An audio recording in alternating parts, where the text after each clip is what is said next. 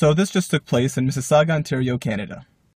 Please see a white doctor. So you're saying in the whole entire building there isn't one white doctor? The kid has chest pains, he's gonna have to sit here until 4 o'clock. Can I see a doctor, please, that's white? A white doctor? Lady, you're in Mississauga.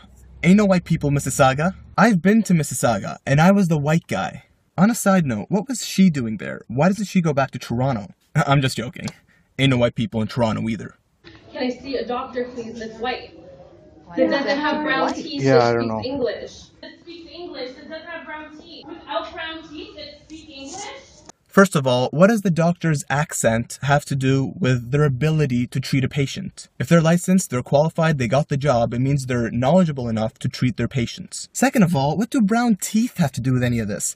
Are you taking a stance against immigration, or are you just taking a stance against poor dental hygiene? I really do want to see how this doctor looked, or how that doctor sounded like, because what was so bad about this doctor that this woman practically exploded?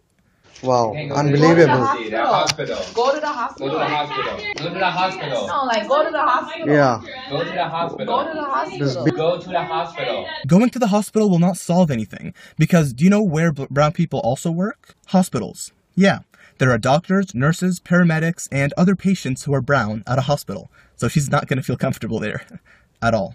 Your child clearly has more issues with you being his mother than him needing to see a doctor. You are extremely rude and racist. Damn! Step back. This is my personal bubble. She is Your personal bubble? Oh my god. You can't just spew hate and then yell safe space.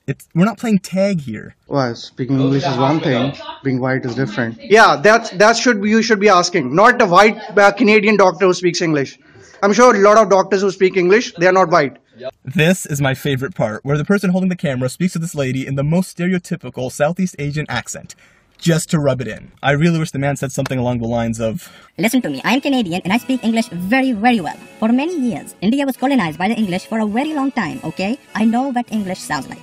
Acha, theek hai, chalo. What type of horrible country do I live in? So I want to see somebody else that doesn't have brown teeth that speaks English then.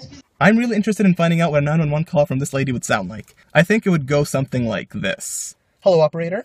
Hi, yeah, my house is currently being robbed, so if you could, call the police as soon as possible to get here to save me, and, just one small thing. Could you please make sure they're, not brown? No, I'm not racist. I just mean, no, I just mean, no brown eyes, no brown teeth, no brown skin, no brown hair, did not eat brown rice, but, all white, yes, you know what, just call Casper. He knows what to do.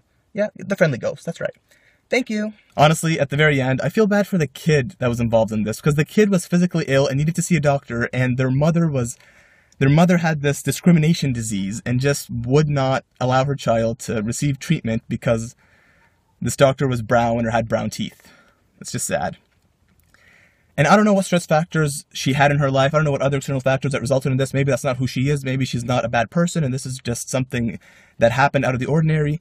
But at the end of the day, if ignorance like this could take place in a place like Mississauga, and a diverse place such as Mississauga, then ignorance like this could take place anywheres. Thank you very much for watching, and for more videos, please like, follow, share, and subscribe. And until next time, Assalamu alaikum, and peace be with you. If this video gives you a stroke, diarrhea, constipation, internal bleeding, or any abdominal discomfort, ask your doctor if racism is right for you. Ignorance sold separately, logic not included. People are just looking at me like, oh my god, he's talking to himself in front of a camera. This dude's crazy. I am crazy, but they can't prove it. And if you are a very sensitive person and you're offended by my accent, and if you're offended, please let me know, and I'll probably do another accent from a different country. And maybe practice more next time. Yeah, I know, I'm not in a professional setting, I didn't have enough time, I'm a busy guy, I had to do it from my phone, from my car, you know. Ain't no white people in Toronto either. We're taking over. We just reproduce rapidly. Or we're educated and we find good jobs there, I don't know. By the way, a doctor could be male or female, so don't be sexist. I know you assumed it was a male, I did too. Not because I'm sexist, though. Because she said something about bad teeth, and I'm pretty sure women take care of their teeth more than men. Just an assumption, not being sexist. Or am I? What's that sound?